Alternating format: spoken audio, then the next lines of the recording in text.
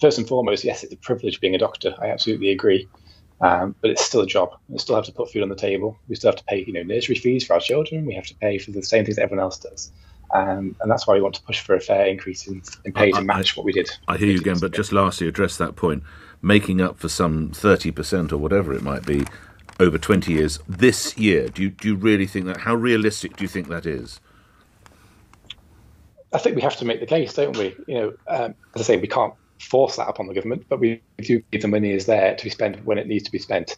If you look at, not to be too facetious, but the claims about £350 million a week from Brexit, just 2 weeks of that would be enough to restore doctors' pay.